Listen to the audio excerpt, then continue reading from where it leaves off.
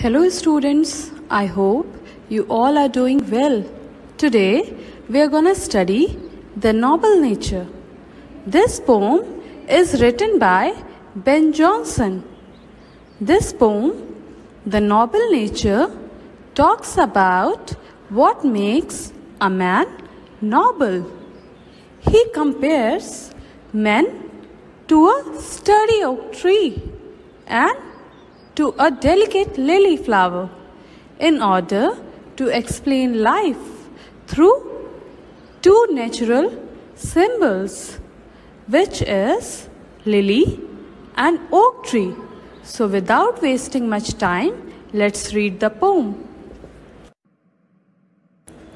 It's not growing like a tree in bulk doth make man better be, or is standing long an oak 300 year, to fall a log at last, dry, bald, and sere.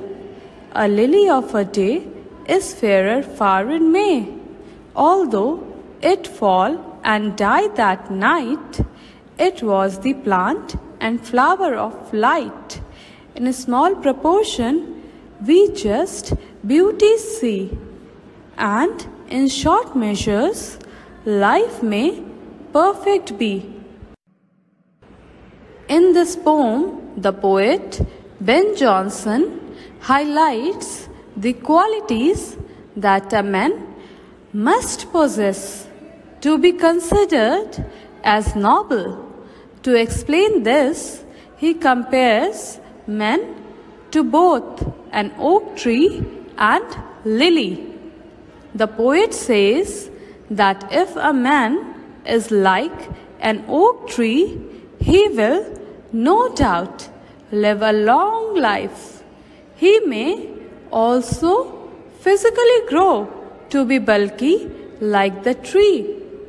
But just as the oak tree becomes a lifeless piece of log, a man blessed with great height, material assets, and long life will not remain for long time in the minds of people around him.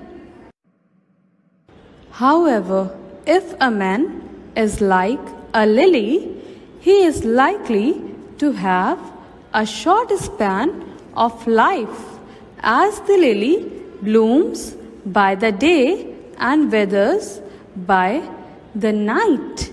Yet it is appreciated for its beauty and the delight it causes others with its presence during that short period of time.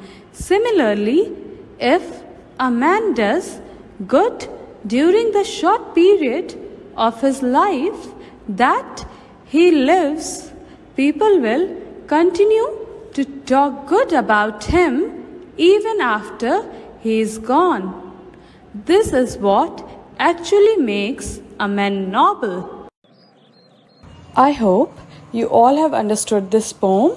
Go through the chapter once again and read it carefully. Till then, study well and stay safe. Thank you.